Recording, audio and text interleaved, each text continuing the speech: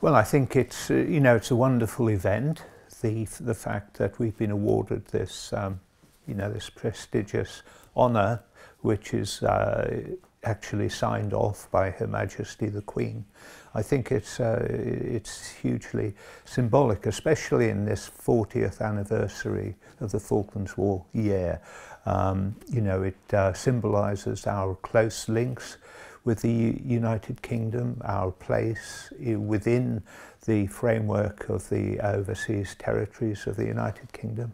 And you know, it's a great, I think it's a bit of a morale boost for the Falkland Islands. It's all about pride in where you live and you know, taking care of where you live.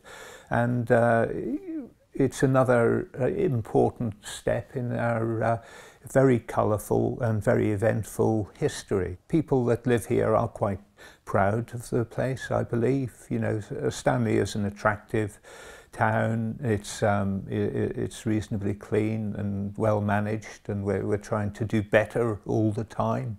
So it will just reinforce the pride that people take in their town, and reinforce their efforts to make Stanley live up to its city status.